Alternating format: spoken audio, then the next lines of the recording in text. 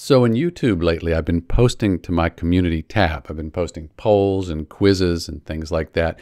And I really want to understand more about the analytics, more about what's happening. It's very kind of hidden to be able to find what limited analytics there are for community tab posts. So here's how you do it.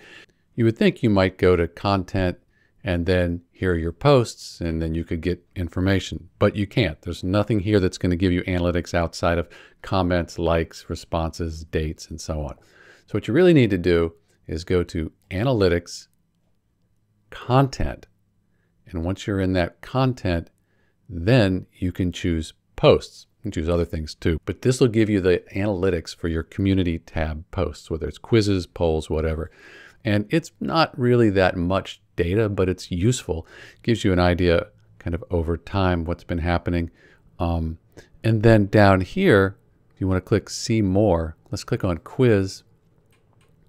See some data here, but See More, and that will give you more data. And this is very useful to me.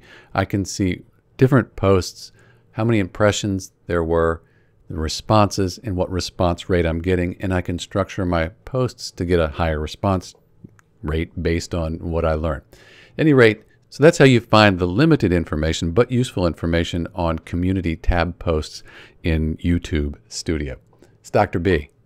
Thanks for watching.